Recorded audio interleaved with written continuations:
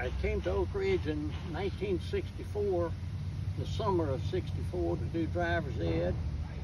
I worked there 28 years till '93 when I retired. In the time I was there, I worked with the athletic department selling tickets to all the sporting events and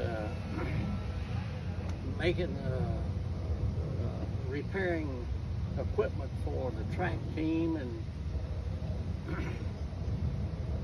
then I also worked with the administration on putting up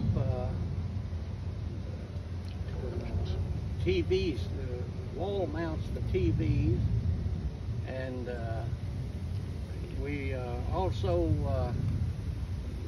repaired the Pioneer Wagon, and well, I did odd jobs like that, and I also built office space in 2 rooms, and one was for the Trailblazer, the newspaper, the school newspaper, and the other one was for our driver's ed program. That was my extent of Oak Ridge there. Enjoyed all the time I was there.